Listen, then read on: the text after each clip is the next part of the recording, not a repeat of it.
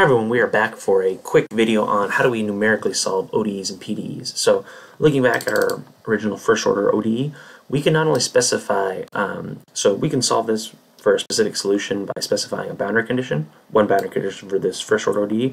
We could also specify the range in which we can visualize and actually plot this solution. So for example, I can take this interpolation function, I could plot this for x from 0 to 30. Actually, let's look at this. We'll call this our function is this. We'll call this function the function of x, and we could actually see and plot out our solution. So we could actually even do this more generally, but again, we could look it out. You could do from 0 to 300. You could change essentially that boundary condition here. We can make this equal to 1. Oops, let's make this 0. So we can go here, and we could test our function.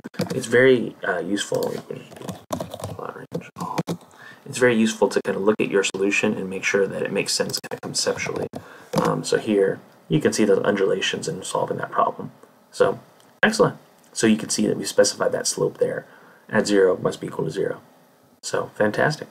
We can do second order ODEs. Again, just specify two boundary conditions. And again, we can plot this function. Let's just go ahead and put it up here since we have it nice and available to us. Except now we're looking at it, again, plotting it over this range. So we can plot it to 30 here. Let's check out the solution. And we can see essentially those values as well. You can also do systems of ODEs. So you can see here we're plotting basically solving it over this range effectively. See, you're skipping that 0 step here, but it takes that implicitly, and then we have those two functions. So you can solve ODEs numerically like this.